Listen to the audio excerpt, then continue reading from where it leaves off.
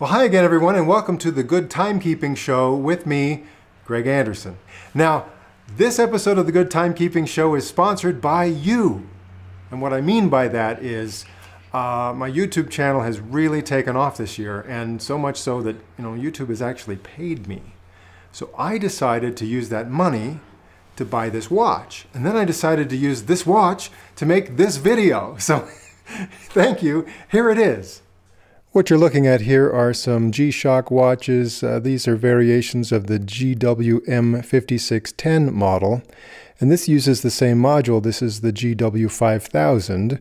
It's made from higher grade materials. But this is the one I want to talk about today. It looks very similar, but it's the GW-B5600. And that B stands for Bluetooth. So this one can connect to a phone or a tablet using an app. And, well, let's dig into it. Now, this watch shares many of the same features as the other watches that were next to it a moment ago. First of all, it's a tough solar watch, so that means it can go for years and years and years, and you won't have to change the battery because there's a solar cell built into the face of the watch, and that automatically charges the internal battery or capacitor. So just exposure to regular amounts of light, just regular living lighting conditions will be enough to keep this battery topped off. Right up there it says Multiband 6. Now Multiband 6 is Casio's feature where this has a built-in radio receiver, and it's going to be able to pick up atomic time information from any of 6 transmitters in different parts of the world. So depending on how you've set this to your home time zone, it's going to try to pick up time information from the transmitter in China, or there are 2 in Japan. Of course, there's one in North America, WWVB in Colorado. There's also one in the UK, and there's one in Germany. So those are the 6 stations that this thing will try to receive. And if you don't live within range of those places, you can set the time manually, and it's just going to run like a normal quartz watch. Or you can use that Bluetooth function. I'll tell you about that in a moment. And you can use Bluetooth to set this to the correct time. No matter where you are in the world, as long as you've got an internet connection and a smart device. All right, well, it's like many G-Shock watches. It's 20 bar water resistant. It's, it's got all the different protection features you would expect from a tough G-Shock watch. It also has, well, look at this. It's got the kind of the resin bracelet watch band. So that's a premium feature rather than just the, regular old resin watch band. It's got the bracelet with all these links. These are all made of plastic with these little spring bars connecting them together. So fairly easy to remove links if you need to resize the watch band. And then some fine tuning is available here. Little spring bar to set this to any one of those holes. So normally that would cost you a little bit extra. This is kind of a newer version of the composite bracelet. And so I think it's a little less expensive to manufacture compared to the previous versions. So there are other versions of this watch. You're going to find that the lowest priced watches go from about $140 up to like $200 depending on where you shop. So they're different colors. Some have the composite bracelet and others have a more simple resin watch band. There are negative LCD displays and positive LCD displays. So the lower priced models will generally have a machined piece of metal on the back, and that is held on by 4 tiny screws. And then if you move up to the more expensive models, the back of the watch case is a round piece, which is a screw-on back. The whole thing screws on. So, the higher priced versions are also going to have more metal parts as opposed to plastic and resin parts. So they've got stainless steel, even titanium parts on the more expensive ones. So some of them are going to weigh more than others. The metal bracelets cost more than the resin watch bands to make, I'm sure. So, the prices go for these higher priced ones from about $400 for some of them all the way up to well more than $1,000 for some of the others. So with the highest price models, you're dealing with, stuff like limited edition and collector prices and stuff like that. So that's why they're going to really jump in price, some of them. But generally, the lower priced models are going to have the names that begin with GW-B5600, and the higher price model names all start with GMWB5000. So just keep in mind, they're all G-Shock watches. They're all going to be tough and have the general G-Shock features that you like. So, and between all of these Bluetooth watches that I've shown you, there are just 2 modules. They all have the same owner's manual, so they're all going to operate the same way, interact with the smartphone app the same way. So no matter which one you decide to buy, this video applies to any one of them when it comes to the functions and the setup and the operation. So at this point, it's just a matter of deciding what style you like, how much you want to spend, and then it's up to you. But I'll show you how to work them with this watch here. Like a lot of other Square G-Shock watches, this one is going to have, well, some different screens here. Now here's a world time screen, and actually you can choose 5 different cities for your world time or alternate time zones. So I've got this set for UTC for the first one, and you've got 2, 3, 4, 5 I've set for Honolulu, because I don't know, I want to go to Honolulu. But you'll notice that after it scrolls through and shows you the name of the city, then right there it shows you your local time in your home time zone, while it's also showing you the world time, other time zones. So you get to see both of those times at the same time. That could be a useful feature. Not every G-Shock watch will show you the local time in all these other various modes. The next mode, of course, is the alarm mode. There are 4 regular alarms on this, meaning they're going to go off for 10 seconds every day if they're turned on. Or the 5th alarm on here is a snooze alarm. This one goes off for 10 seconds, and then 5 minutes later it'll also go for another 10 seconds, and 5 minutes later it'll continue to do that up to 7 times, meaning for half an hour, including when it first goes off, up to half an hour later, it'll keep reminding you, hey, I'm the snooze alarm, better pay attention to me. So that's a nice feature for when you want to choose one of your 5 alarms to be the snooze alarm. And of course, this is the hourly signal, so it beeps on the hour. You can turn that on or off. And turn on or off any of these by pushing the button up here on the upper left side. And then, of course, if you hold down that button on the upper left side, it prompts you to set the alarm. And you can set it, the hours and minutes for each of those alarms. Pretty standard if you're used to G-Shock watches. It's pretty intuitive. I'll just show you the stopwatch mode here. Now, it starts off at 0 here, and it's going to show you minutes, seconds, and hundredths of a second. You start and stop it with this button on the lower right side. So pretty standard stuff. If this gets over 1 hour, it's going to keep going, and these are going to shift over 1. So it's not going to show you hundredths of a second anymore once it gets above an hour, but it will show you hours, minutes, and seconds, and keep going that way. It's a 24-hour stopwatch, and if you let it keep going all the way to 24 hours, it's going to reset to 0 and keep going. And it's going to reset to where it's going to show you the hundredths of a second again. See right there? So hundredths and seconds and minutes. All right, and next mode, this is the countdown timer mode. This is also a 24-hour timer. So if you want a true 24-hour countdown, then you go in there. Oh, I didn't hold it long enough. There we go. Now I can set this down to just 0. And if I were to start the timer right now, then it would be a true 24-hour countdown timer. If not, you can set it to any countdown you want from 1 second all the way up to the 24 hours. Yes, you can. This is kind of nice. Not every G-Shock will do this, but when you set how long you want it to count down, you can choose the hours, minutes, and you can also choose seconds right there for a very custom countdown timer, and you can start that right there. And again, you've got the local home time right up there in the corner. So those are all some basic functions that you would expect from just about any of these G-Shock watches. It's got all of those plus a few more. Now before I get into the app and start showing you the Bluetooth features that you can access, let's just show you your initial setup.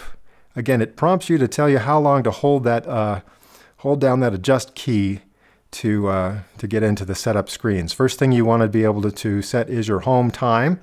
And by using these buttons on the right side, you can scroll eastward.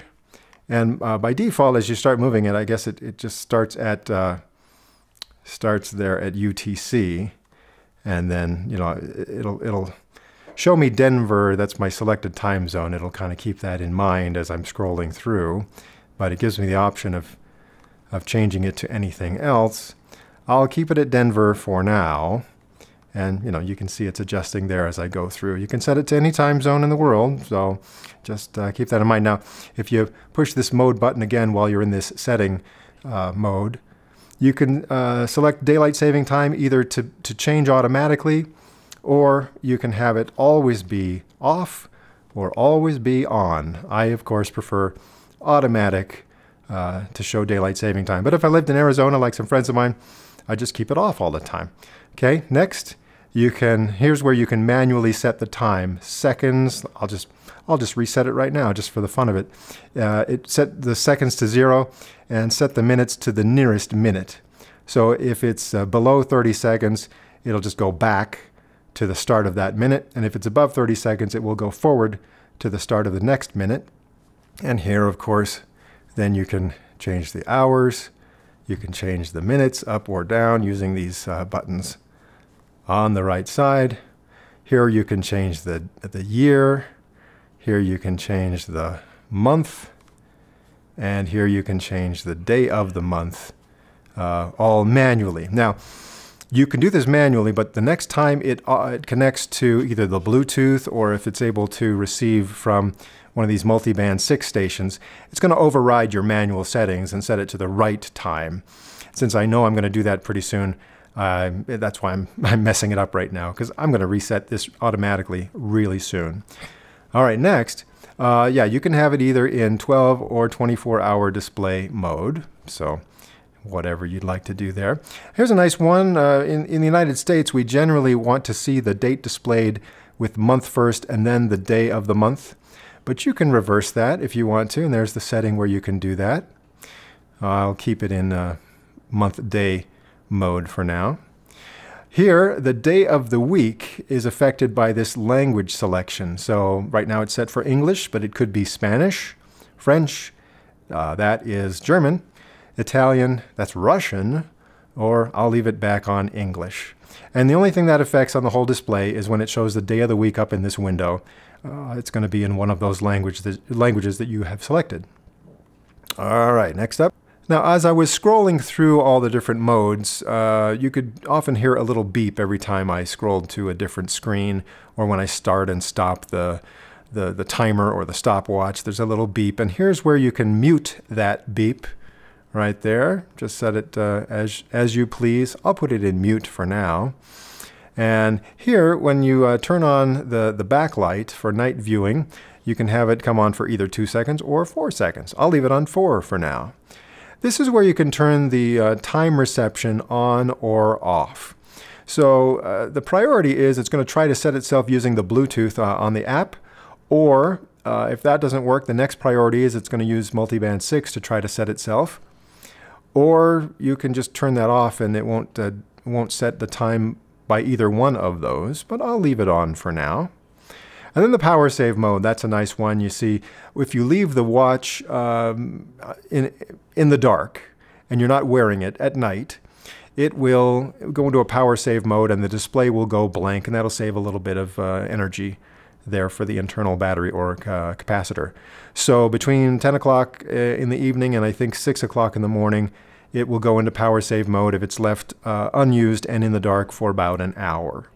And the way to get it out of power save mode is obviously well, you can press any button. That'll take it out of power save mode.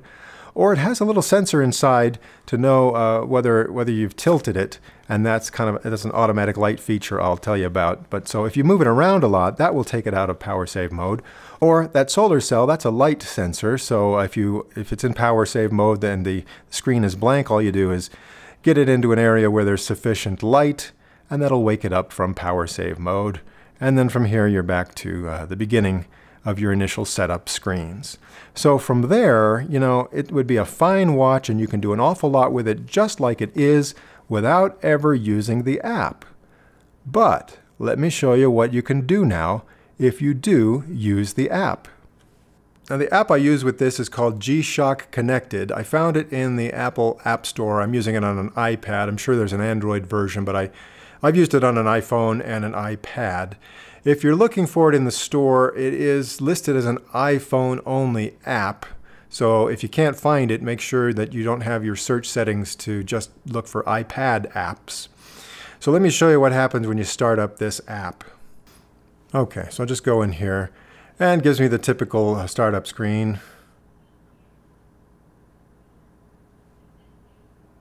All right, now it's got the terms of use and all that legal mumbo jumbo about how there are no guarantees and they don't know if this thing will damage your devices or whatever it says in there. You know, they want to limit their liabilities.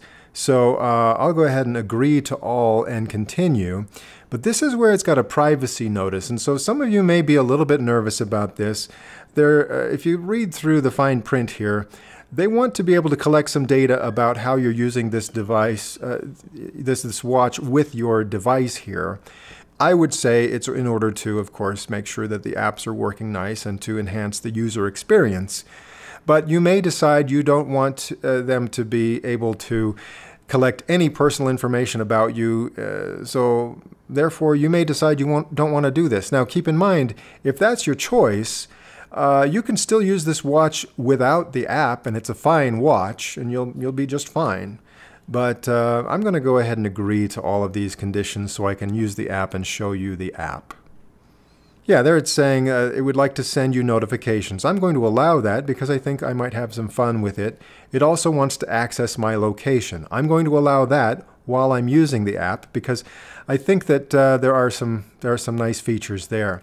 As I scroll down here, now you'll notice that there are several Casio watches that are all using this app if they want to do their Bluetooth connections. This is not the only app that Apple offers, but for this particular watch, it's right down here at the bottom of the list.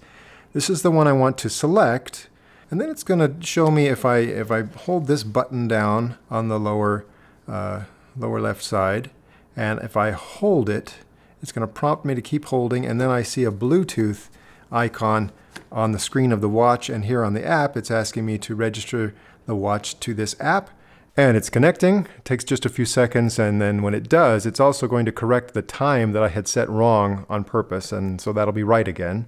And there I am. Registration was successful. Now, at this point, I have a lot of features that I can access here on the app.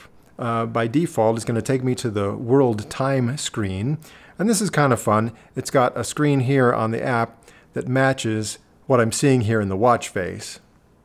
Also, even though I could have manually set these 5 different cities on the watch screen, I actually can set more. I've got more cities to choose from, not necessarily more time zones, but more cities I can choose from if I set my world time cities here in the app, like La Paz, Bolivia.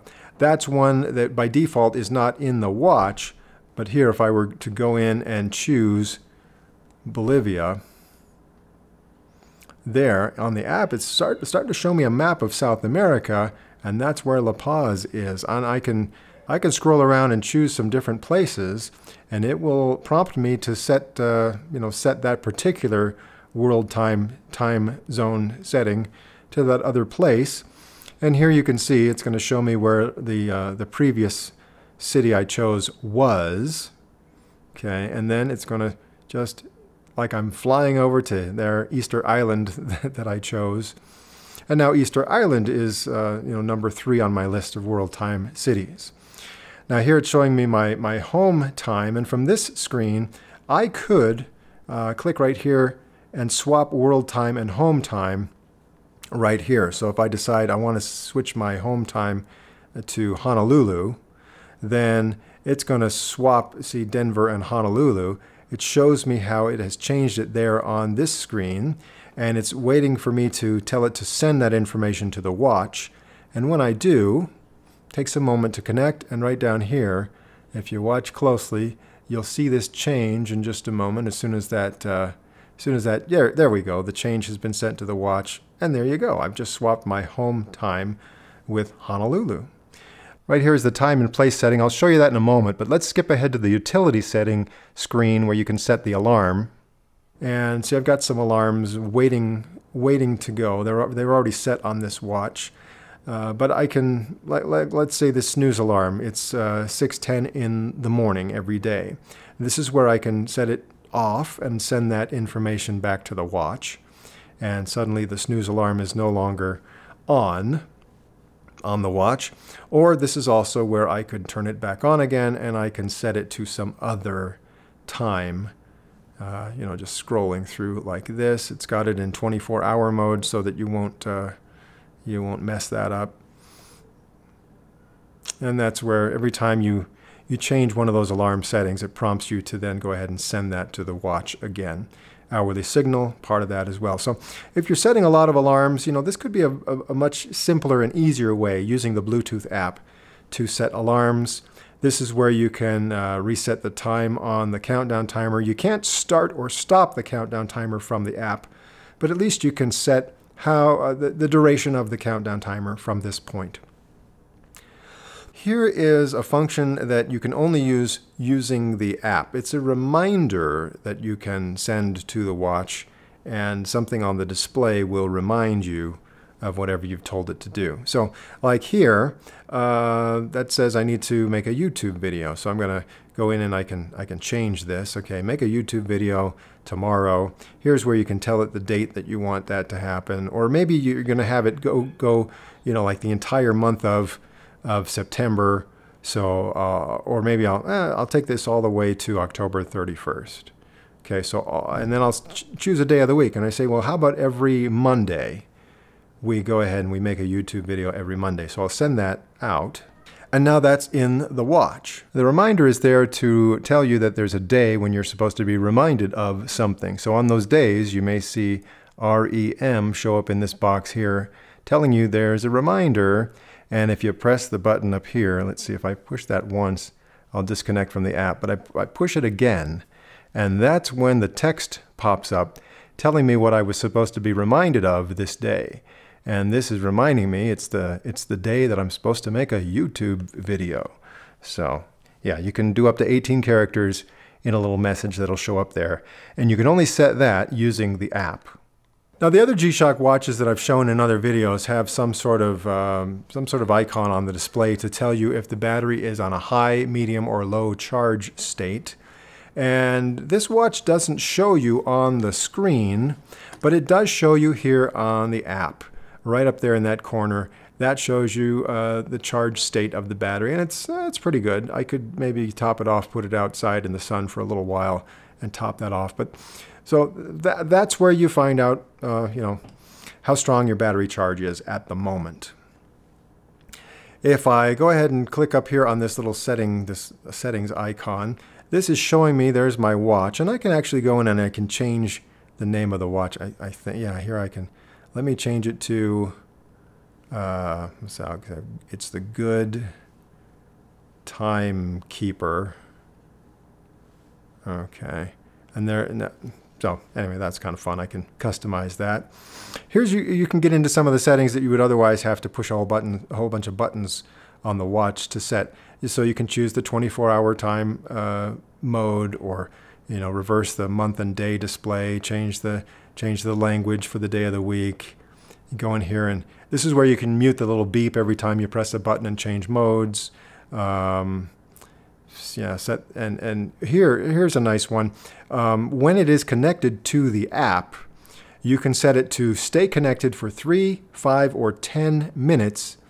So what happens is, if you don't touch any buttons on the watch, or you're not interacting with the app, it'll time out after 3, 5, or 10 minutes, and then it'll automatically disconnect, which will save some you know, power on your app and on your watch especially. So it's got a timeout feature so you don't have to worry about turning it off. Once you've got that Bluetooth connected, it'll just time out. Okay, time adjustment, and so this is where you tell it whether or not you want it to try to receive time automatically. Your backlight setting right here, and you can even turn on the automatic backlight so that when you tilt the watch, it will activate that backlight automatically based on your motion. I'm going to turn that on. Okay, and yeah, power saving and summertime or daylight saving time right there. And you can disconnect from this page as well if you want to. Or like I said, I prefer to just let it time out after 5 minutes or whatever I've set it to. Here's a nice little courtesy feature on the app. If you press this right here that says Guide on the lower corner, This is a, well, kind of a little instruction manual, a quick guide to show you what the different buttons do. So if you tap on View the Guide, right there in time mode, it tells you what all the buttons do, and sometimes a short press or a longer press on those buttons will do different functions. Go into the world time mode and it shows you the other things the buttons do in that mode, alarm mode, stopwatch mode, and the countdown timer mode. So again, if you want to just double check those, if you can't remember exactly what all the buttons do with a long press or a short press or an even longer hold, that's kind of nice to have that guide right there on the app. Now finally, I want to show you how we save time and place information on the app. And when you get into this mode for the first time, you'll get this warning screen that tells you to make sure that you're complying with local laws and regulations when you use this device this way. But so here's the screen where it can show you all the places that you saved. I've switched to my phone for this instead of the iPad because I had my phone with me when I was working the other day and driving around a lot. So I saved a bunch of locations as I was driving around. And if I tap here under All Place, it shows me all the places that I saved. And down here it shows you the GPS coordinates and the time of day and the date when I was there. And then up here is a map, and if I tap on the map, or no, tap on these two arrows on the map, I can go full screen on the map and it'll show me where I was when I saved that location. So, you know, it's got several. I can just, oops, I can go back, scroll through these and see where I was when I saved all these locations when I was running around working the other day. Now the way this works, as I've found, and maybe this is because of the way I've set up the app in my phone, it will not do this until I first disconnect from Bluetooth. So here's what I do. So I can press any button here and disconnect the Bluetooth. So here we go, disconnected there. Now I'll make sure the app is running, and then what I do is I just tap this button here on the lower right side of the watch. I don't hold it, just a quick tap. And then it takes a moment to make a connection, and you can see that that's what's happening now. And what this does is it updates the time on the watch. So that's one way to manually do that whenever you want to. And it also then will save the location data for when I just did that. So if I go here to the last place saved, it will add the one that I just saved. And that's my home, but I'm not going to show you where that is. You don't want to know that. But it's up there among my list of places where I have been. And it's worth noting that when the watch updates itself using Bluetooth, it's not updating itself to the phone's clock. It's actually using a server, some proprietary stuff that's run by Casio. So if your phone's clock is not exactly right, with any luck, Casio's clock will be more correct, and that's what it's using to set these watches. And let's also demonstrate the backlight on this, just this button here on the upper right side. You'll see that the backlight kind of fades in and fades back out, and watch this little trick. See that, how it blinks red or orange there? That's what it does when there's an active reminder for this day. Otherwise, it's just going to fade out with the regular kind of blue color. But it's kind of nice that that's a second way to remind you that there's something in the reminder screen you should check. Well, I thought I was done, but just a couple more things to add. You know, I didn't tell you everything about this watch there is to know. Like, for example, you can swap the world time city with the local time city on the watch. You don't have to do it with the app, but if you're in that mode, you could just press the two top buttons simultaneously, and that'll make that swap. Other G-Shock watches do that. I know people were excited that, oh, Casio's making a smartwatch because they got the Bluetooth app and all that stuff. Well, this is not really, you know, if you're expecting something like an Apple Watch, that's down the road a little ways. Casio hasn't announced anything like that that I'm aware of. Think of this primarily as a G-Shock watch with all the great features of G-Shock watches, plus an app to help you access the settings, which for some people that might be easier to do that. Also, if you are in the Southern Hemisphere, or even parts of the Northern Hemisphere where multiband 6 doesn't work that well for you, having the option of getting that time update through Bluetooth, that's a great thing. So enjoy that. I love the app. Something nice about the app also is that you can put it in demo mode. So up here you click on the settings, and then one of the selections is demo mode. And then you can select which watch you want to demo. It could be this watch, or it could be any of the other watches supported by this app. So that's a nice way to kind of do a virtual test drive of another watch that you might be interested in. I've already found one that I think is kind of interesting to me, so we'll see what happens about that. So, you know, you can download the app even if you don't have any of those watches and do a little virtual test drive using the demo mode. All right, that's enough for now. I will make another video and hope to see you again soon on another episode of the Good Timekeeping Show.